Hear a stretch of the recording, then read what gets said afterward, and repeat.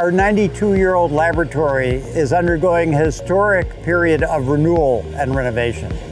Everywhere I go on the site, there's construction going on. New scientific facilities, improved infrastructure, old labs being made new again. And all of it will support and improve the scientific mission of this laboratory. And here, our new bioepic building is taking shape right next to the integrative genomics building, which we completed in 2019. The researchers in bioepic will be working to understand how microbes interact with soil and plants to create our larger environment. Few places in the world will have this capacity to study these controlled environments.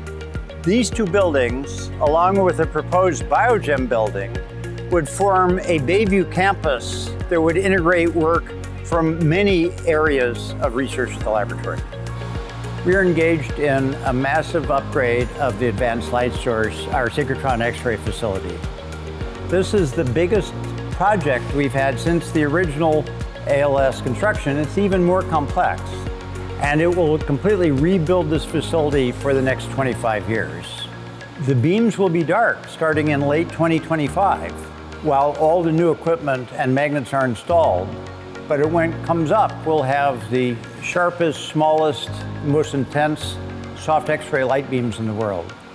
There's more. Our Old Town area is being redeveloped as Charter Hill to provide new facilities for new types of research in chemistry and material science. We've proposed that, we're developing that, and eventually it will tie into the advanced light source. It will remake this area of research at the laboratory. The project that has most impact on everybody at the laboratory is replacement of the cafeteria building. It has served us well for 70 years, but it's no longer in the shape that we can have people going to it every day. So we're in the process of taking it down, replacing it, and putting in a new facility that will have not only a cafeteria, but it will have conference space, health services, and lots of other things. And it will really be a collecting point for everybody from the laboratory, so all of us can get together, collaborate, and take advantage of the wonderful view we have here at the lab.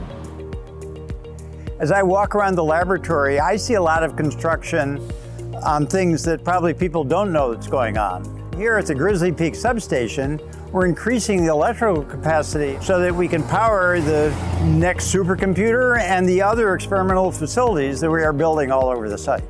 And underlying all this construction underneath our feet are the underground utilities, pipes and fiber and electrical cables. We're renewing all of that across the site. We need to build a new infrastructure that is more resilient and capable, and we're doing that with the Linear Assets Modernization Program, or LAMP. And that will renew us so that we're ready for another 25 years of reliable operation of this laboratory.